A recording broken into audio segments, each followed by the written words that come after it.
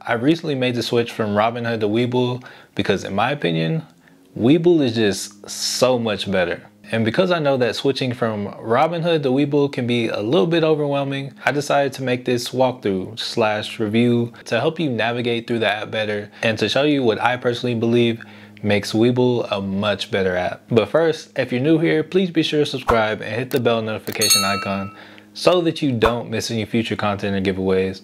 I post 2 new videos every week and I would absolutely love to have you as part of the family. Also, another thing that is absolutely essential before we get into the video, please be sure to locate the like button and gently tap it. Also, if you haven't already but are considering making a Webull, please be sure to check out the Webull referral link down below in the description. When you sign up using the referral link, you will get a free stock valued anywhere from $800 to $1,600. And when you sign up using the referral link, not only do you get a free stock, but it also helps to support the channel. So for those of you who sign up for Webull using the referral link, thank you. And one last thing before we get in the video, I'm just going to take my Instagram and I'm going to leave it right here. Do with it as you will. And without further ado, let's get into the video.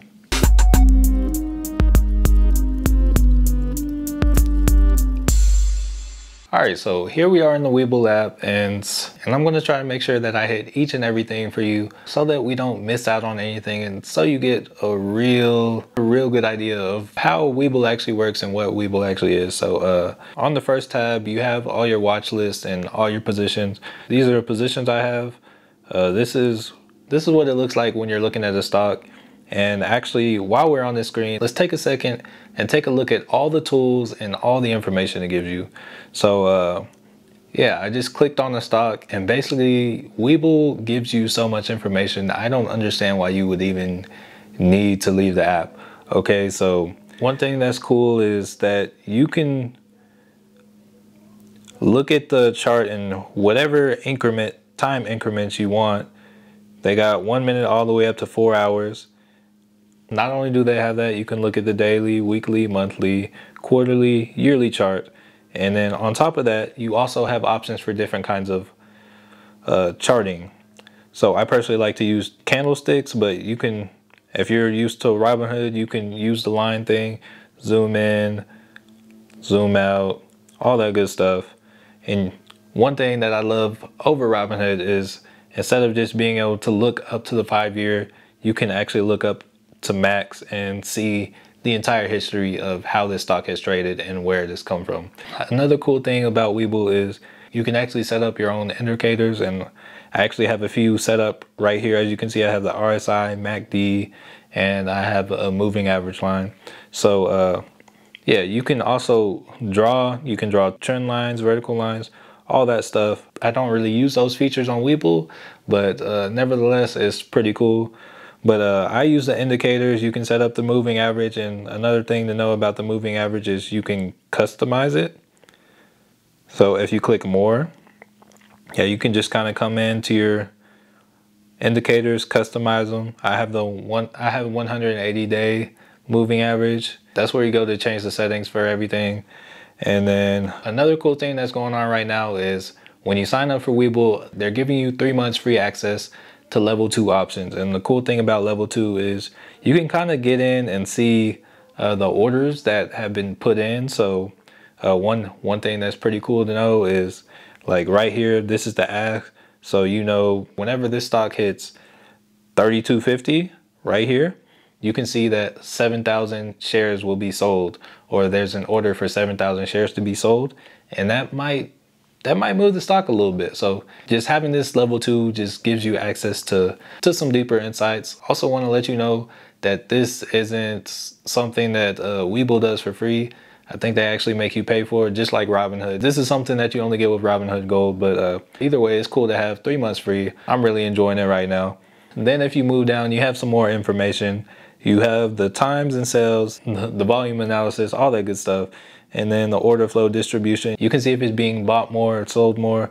Also, you can also see the large scale orders in the last 5 days. So yeah, that's pretty dope. But yeah, that's just one tab of looking at the stock.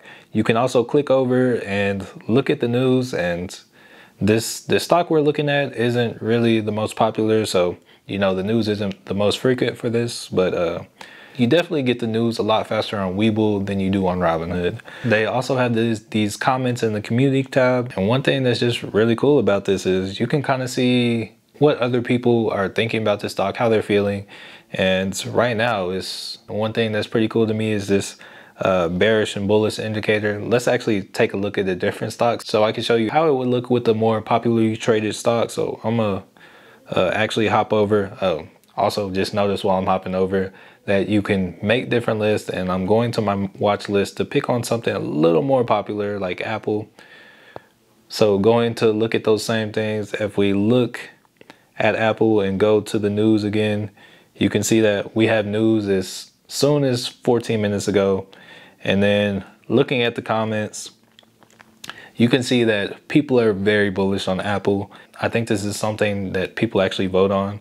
You can vote on whether or not it's going to be bearish or bullish. And then the cool thing about this comment section is live. You can kind of see what people have to say about Apple, and people say, wow, that was a bull trap. All sorts of stuff. This may not be proven information, but you can kind of see what other investors are kind of thinking. Another cool thing that Webull has is the analysis tab. I don't really spend too much time on this tab, but it can provide some deeper insight with what's going on with the stock. And yeah, just overall what's going on. You can see the analyst ratings, you can see the analyst price targets, and you can see the average, the high, the low. And it even has this little tick mark right here that shows you where it is trading. You scroll down, got some pretty detailed analysis, and it even has a support and resistance line. So yeah, that's good to look at. You can also see the short interest, and Webull just kills the game with this analysis. This is the press release tab. You can see the dividends, the payouts, the splits. We recently just had a 4-for-1 split on Apple.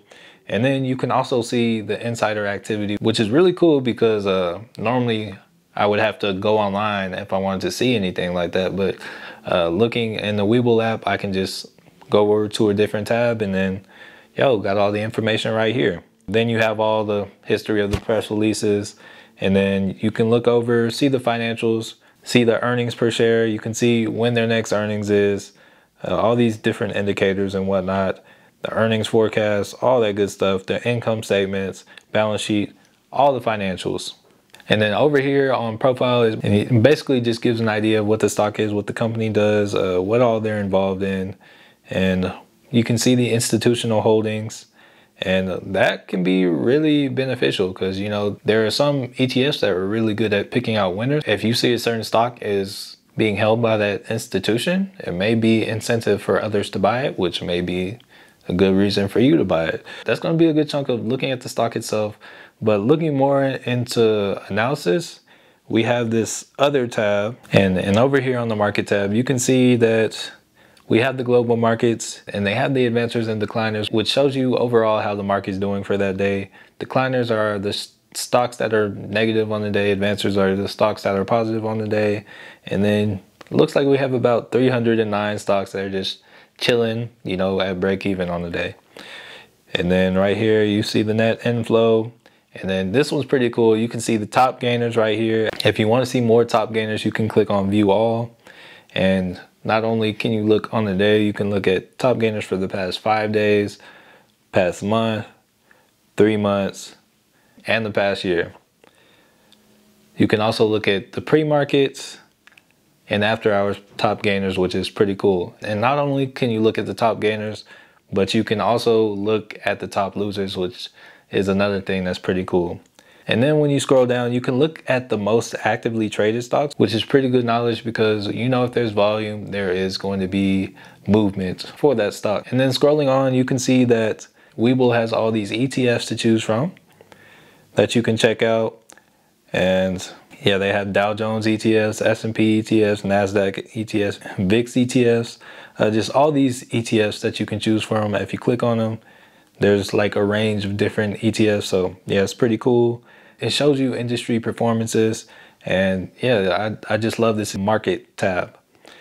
Then it also has stuff on crypto. Haven't really messed with that on Webull, so I'm just going to kind of, look over that. And then also has information on global. Haven't really done too much with this either, but you know, that's good to look at. So it looks like they have some stuff for Forex. And yeah, then if we click over to the Explore tab, this is more where you're gonna find more of the like overall top news. So yeah, it's pretty cool. You can see the news, and then they actually have a screener that you can screen for stocks however you want to. So if I wanted to screen for stocks that were in the United States within a certain market cap, and then that was a certain price, and just whatever you want to screen for, you can screen for all these things. And just want to let you know that is available, and it will make a selection of all those stocks. If you only can trade from stocks priced $5 to $10, the screener is a great way to find it.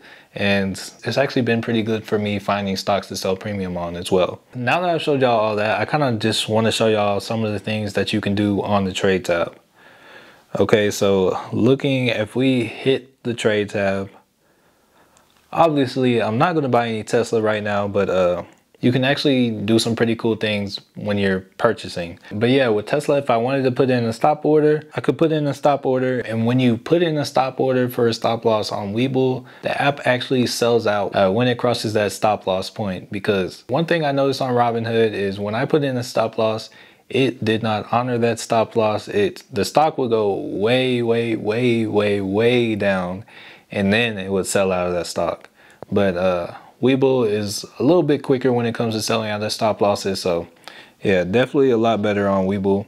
Another cool thing that you can do is, let me actually go to another stock I'm watching, and we'll go to Google. So if I wanted to go on Google, you can actually set up alerts.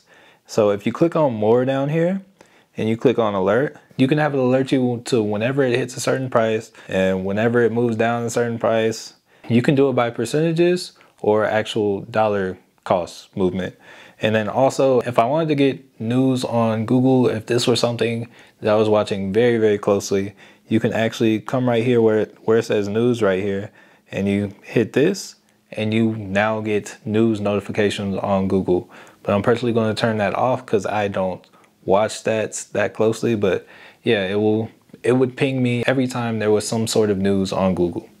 Another cool thing that you can do on Webull is you can actually replay the trading day. This can be pretty cool, pretty helpful just for learning the way that a stock moves. So if I hit more and then I go to replay, it's going at a 60 times speed right now, but this is how Google actually traded. I'm not sure if this is today. No, this is how Google traded yesterday at 60 times speed. If you don't like going at 60 times speed, you can speed it up, slow it down. For instance, we'll go at 120, and this kind of just helps you get a view of the way that the stock trades. Another cool thing is we kind of took a look at some of the comments for the individual stocks, but it's also this community tab where you can it's just like a community of traders where traders can post and make things known. Like right here on ticker symbol GEVO, there is a bullish pattern forming.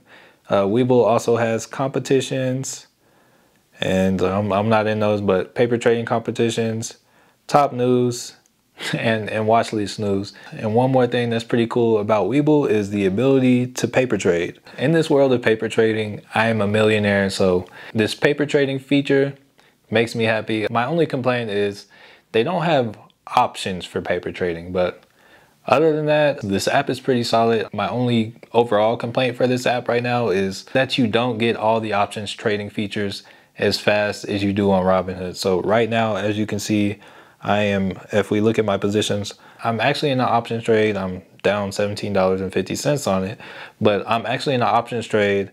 And while we're here, let's take a look at the option screen. I love the fact that it has this chart that basically shows you how the option will perform. I also love when platforms have options chains that are more like this. You can see the percent change, the implied volatility, the delta, all that just by scrolling over. So yeah, I love almost everything about the Webull platform, but my biggest complaint is there is no options paper trading, which I think is crucial. For that, you still got to go to Thinkorswim. And then also, I don't love that as of right now, I can only buy naked calls and puts. I actually want to sell some premium right now because I'm trying to get this selling premium challenge started, But as of right now, I have to make a few trades, and then hopefully I'll be able to sell some premium. So yeah, I'll keep y'all updated on that. If you enjoyed the video or learned anything new, please be sure to smash the like button. It really helps to grow the family, and I really appreciate it as well. And also, if for some reason you watched this far and you haven't already, please be sure to subscribe and hit the bell notification icon so that you don't miss any future content or giveaways. I post 2 new videos every week, and I would absolutely love to have you as part of the family. And last but certainly not least, thank you so much for watching, and peace.